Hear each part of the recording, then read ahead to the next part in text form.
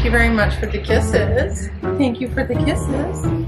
I'm actually wondering if I should film from the other angle. Are we gonna move things around? No, look, there's the light. Let there be light. Let there be light. Hello. Hello, can you like get a toy? Because I want to film right now. Yes, yes. Oh my goodness. Are you gonna pick up the books and show them to the people?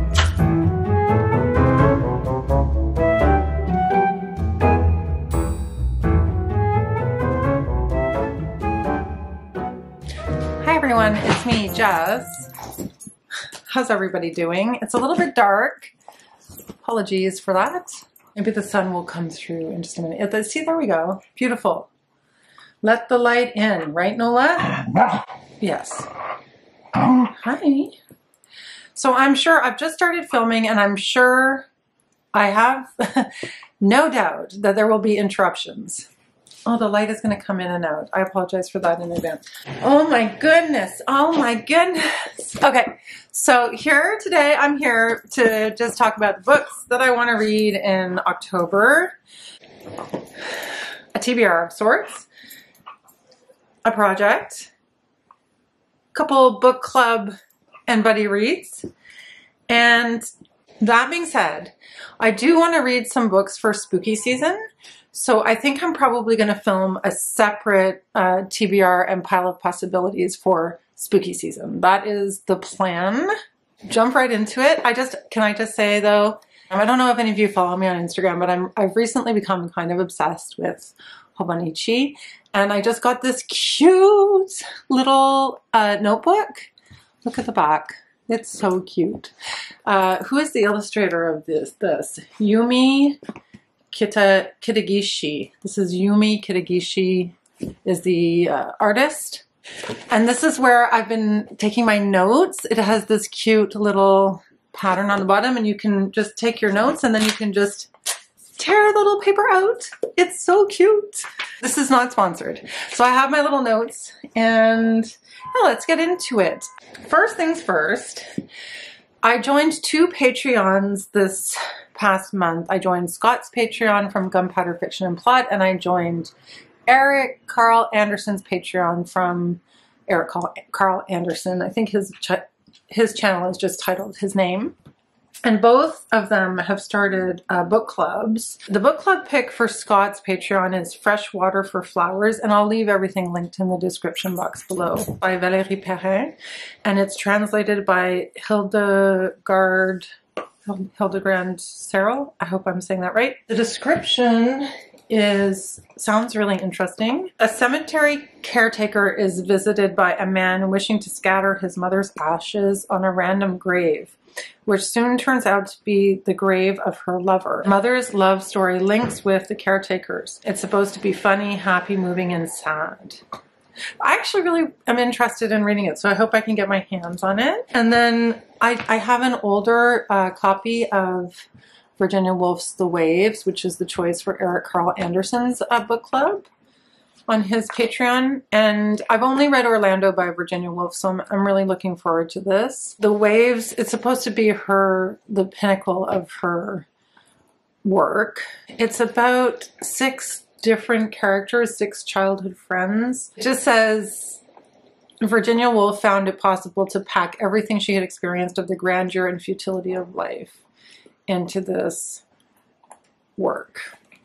So I'm going in fairly blind, but I'm really looking forward to reading more Virginia Woolf, and this seems like a really convenient way to do that. So thank you so much for choosing this book for your Patreon, Eric. And then so for my in-person, not in-person, because we meet over Zoom book club, we are reading The Fraud by Zadie Smith. I'm really excited for this as well. I've already started this book, and so far it's really interesting. It's set in 1873, and it's about Mrs. Eliza Touchet. She is a housekeeper and is cousin by marriage of the once famous novelist, now in decline, William Ainsworth, with whom she's lived for 30 years. He has his friends with Charles Dickens. She thinks he has no talent. And then there's also another character, Andrew Bogle, who grew up enslaved on the Hope Plantation in Jamaica. Bogle finds himself in London, star witness in the celebrated case of imposture. So it's about the Tichborne trial, and it's based on these real historical events. So the fraud revolves around this central trial, this really bizarre trial of a man claiming to be Sir Roger Tichborne, he was thought to have been killed at sea and to be heir to a substantial fortune. The trial itself was very long and quite outlandish, and people from all over the UK in the 1870s kind of got hooked on this trial and the way that it unfolded. And this is told through the eyes of Eliza Touchette, this cousin to this well-known Victorian novelist. So it makes this connection between the Tichborne trial, or so the Tichborne family and Jamaica. And that connection is made through the character of Andrew Bogle, who is, I hope I'm saying that right and it's not Andrew Bogle. Every time I see the word Bogle, B-O-G-L-E, I think of the game Boggle, but I think the game Boggle has 2 G's in it. But anyway, I digress. So Bogle is this kind of calm and earnest man, and he's very sincere. The connection is that as a formerly enslaved black man, he's in the trial, the claimant star witness, and this makes him a very captivating character. So far, it's good. I haven't read too much else about it, and I'm curious to see how I like it. And then Lori and I are going to be reading Black Butterflies. This was longlisted for the Women's Prize this year, and I'm really excited to get to this. This is set in Sarajevo in the spring of 1992 after the Civil War has broken out, and it's about a woman who's a teacher. I think she's an art teacher. She decides to stay behind, sends her family to England.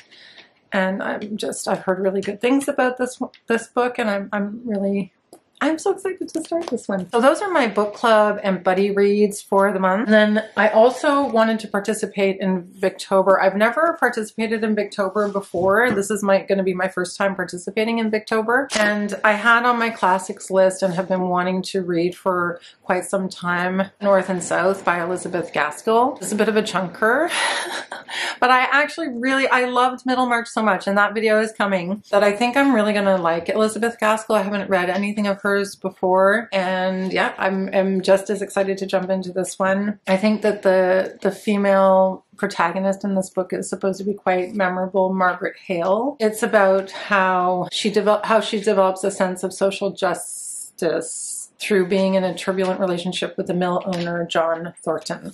That's really all I know about it, and I'm actually really excited to read it.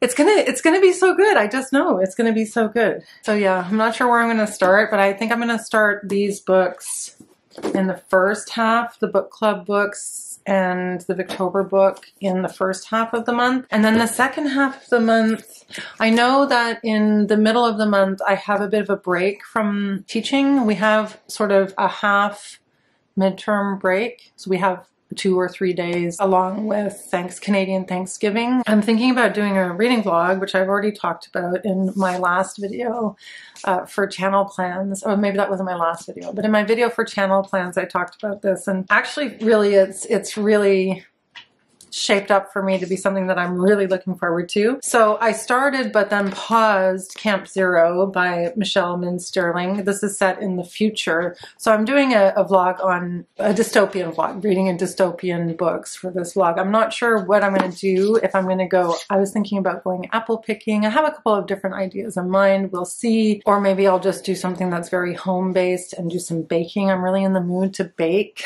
make pies and stews and cook. So it might be like a cooking reading vlog. I'm not really sure yet exactly how it's going to come out, which is always the fun part about making a vlog, but it's going to include Camp Zero by Michelle Min Sterling and The Rabbit Hutch by Tess Gunty, which I picked up when I was in Maine this summer. So they're both very dystopian storylines. Camp Zero is set in America in 2049. Well, It's actually, I think, set in Canada because Camp Zero is in northern Canada. People, I think, are fleeing to this place called Camp Zero because it's a source of fresh, clean air and cool temperatures. When I first started reading it, it was giving me a little bit Handmaid's Tale because it was a group of women who had worked as hostesses in elite clubs in the city who were the focus of the story. I think it's told from each of these different characters' perspective, plus a couple of other characters, like these women. And then the camp itself is owned by a billionaire, and we know that people had been implanted with something called a flick that had been removed from the main character, Rose, from the point where I started reading, and I really only was 20 pages in before I hit pause. So I'm looking forward to that. And then The Rabbit Hutch by Tess Gunty. I was in a bookstore in Maine, a secondhand bookstore, and I was talking to the owner and talking about liking Emily St. John Mandel's books so much, and he recommended this to me. It's a debut novel. It says, set across 1 week and culminating in a shocking act of violence, The Rabbit Hutch chronicles a town on the brink, desperate for rebirth. How far will its residents, especially Blandine, go to achieve it? Does one person's gain always come at another's expense? Tess Gunty's The Rabbit Hutch is a gorgeous and provocative tale of loneliness and community, entrapment and freedom. So it's about 4 teenagers who have recently aged out of the state foster care system. The protagonist is a girl named Blandine. I mean, like, I know that this is dystopian. Well, I don't know what makes this dystopian. It doesn't even really say in the description. Maybe I'm wrong. Maybe it's not dystopian. I thought it was. He said it was dystopian. What? Do I have to look it up, or are we just going to find out? I think we're just going to find out. I think it is. He said it was. He said it was disturbing. Maybe I confused disturbing with dystopian. Anyhow, these are the books that I'm going to read for the reading vlog because I really want to read The Rabbit Hutch, but I already started Camp Zero. So that's the plan for the middle of the month. It's going to be spooky season, and I am so excited for spooky season. Whoa. I'm going to do a separate, I think, TBR or like pile of possibilities and recommendations for spooky season. I did a spooky season reading vlog last year at this time, and it was really fun to do. I think I'm going to try to get to another Stephen Graham Jones book for spooky season, and I'm thinking The Only Good Indians would be the one. It's a tale of revenge, cultural identity, and the cost of breaking from tradition, seamlessly blending classic horror and a dramatic narrative with sharp social commentary. The Only Good Indians follows 4 American Indian men after a disturbing event from their youth puts them in a desperate struggle for their lives. Sounds amazing. And then the other one that I picked up and talked about in my video about reading books for Women in Translation Month is Out by Natsuo Kirino. I've been wanting to read Out for so long, and I found it in Vermont, in Burlington, when I was coming back from Maine. Maybe I didn't talk about it in my Women in Translation video. Now I'm not sure if I did or not. Anyway, this is a translated book by a woman, translated by Stephen Snyder. So it's actually translated by a man. Oh, that's interesting. It's the winner of Japan's Grand Prix for crime fiction. And I heard so much about this book over the years. The story of a brutal murder in the staid Tokyo suburbs as a young mother who works the night shift making boxed lunches, strangles her abusive husband, and then seeks the help of her co-workers to dispose of the body and cover up her crime. It sounds so good. Okay, I'm really excited. Woo!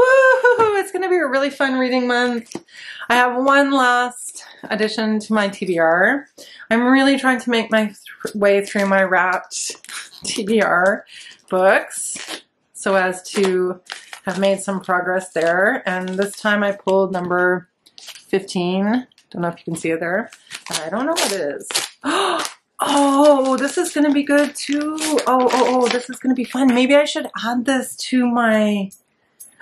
Maybe I need to add this to my reading vlog Terry Miles Rabbits. I think this is about a video game. Like, this is kind of futuristic and slightly dystopian as well. Rabbits is a mysterious alternate reality game so vast it uses the entire world as its canvas. Since the game started in 1959, 10 iterations have appeared and 9 winners have been declared. The identities of these winners are unknown. So is their reward, which is rumored to include vast wealth, immortality, or perhaps even the key to the secrets of the universe. But the deeper you get, the more dangerous the game becomes. Players have died in the past and the body count is rising. Oh my gosh, that sounds so good. I don't know if I should add that to my vlog. I might have to add this to my vlog. Oh boy. Maybe this will be the vlog. We shall see. Oh, that's so great. I'm really happy I pulled that book. I didn't know what book I was going to pull. I'm really happy I pulled that one. Oh, I'm so excited. So yes, very excited. Not sure if we'll get to everything, but definitely going to film a vlog during that little break. And yeah, we're going to try, because the other ones are book club books, so I have to read those. Okay, I'm rambling now. Thanks everybody for watching. If you're new to the channel, hello, welcome, say hi in the comments below. Let me know what you're planning to read for October or what you're planning to read for spooky season. Let me know your favorite dystopian novel. Why don't you leave a rabbit in the comments below if you made it to the end of this video. Thank you so much for watching, everyone, and I'll see you in the next one. Bye! Granola? No, what are you doing? Don't bark at me. Just don't, okay? Could you not bark at me, please? It's not very nice. It's not a very kind thing to do. Lord, let's see if we can get some more light.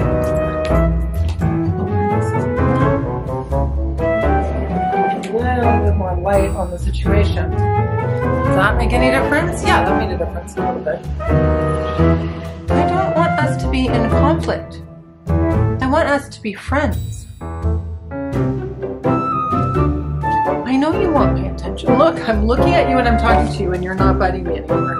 As soon as I talk to the camera, you get mad. Why don't you just relax and enjoy the show?